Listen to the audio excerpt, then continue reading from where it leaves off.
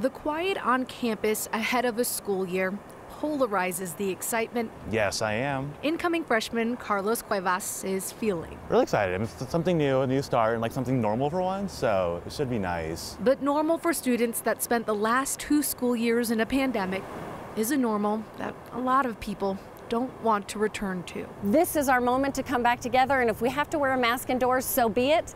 But we're going to be together. Auraria campus CEO Colleen Walker, along with her colleagues, re-implemented a mask policy this week.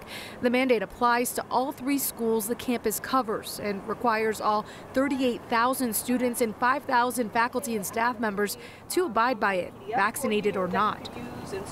According to campus officials, more than 80% of students and 90% of staff and faculty are vaccinated. The great news is that the policy only affects indoors. So we've got 150 acres. You can be unmasked outside. You can see your friends, socialize, have a great time. But when we're indoors, we're just going to mask up until it's prudent not to do so. We share that cost, I think. We do? I think we do. For Cuevas, he's not letting the mask mandate bring him down. He'll gladly take it over another school year at home. We're going to be fine. Make it through this. Jaleesa Rosari, 9 News.